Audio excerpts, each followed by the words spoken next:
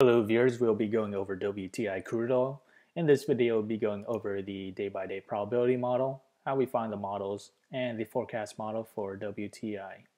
So back to the technical analysis. Today we're down 13 basis points on the 1-hour chart. We are slowly approaching to negative MACD. As for the 4-hour chart, we were at oversold RSI, and now we're approaching to positive MACD. And we are facing a resistance on the 50 moving average on the 4-hour chart. If we expand that to the daily chart, we are encountering resistance at the 9-day moving average, this blue line, and we just got off of oversold RSI, and we may see a convergence on the daily MACD. However, we do need to break above the 9 moving average and also the 18-day moving average. And I do see the 18-day moving average acting as resistance. Reason why, we have past support around February to February 12th and around the price of $49.80. And since we're below support, that now acts as our immediate resistance. And for support, if we do head down lower, we did made immediate support around March 2nd at the price of $43.50. So that is our first immediate support. If we were to reverse down lower, that price movement is roughly around 8% to the downside, and to hit the resistance, that price movement is roughly around 6% to the upside.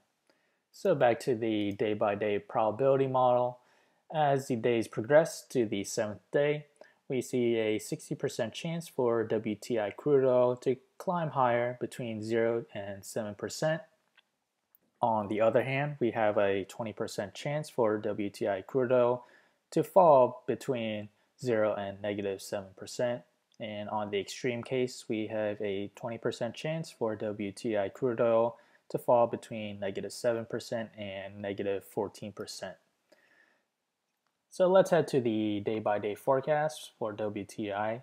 Again, this model is now available in the link below, so do check it out. So we have 1 day out, 2 days out, 3 days out, 4 days out, 5 days out, 6 days out, and 7 days out.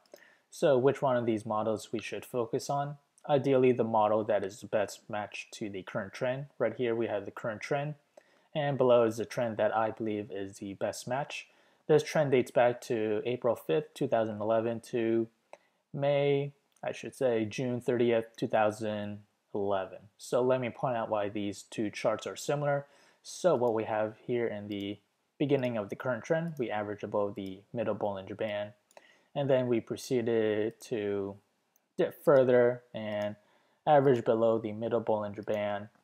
Next, we see a slight reversal near the upper Bollinger Band, and we see once more we continue to average down right at this instance, and right near the very end we may see a reversion to the mean back to the middle Bollinger Band.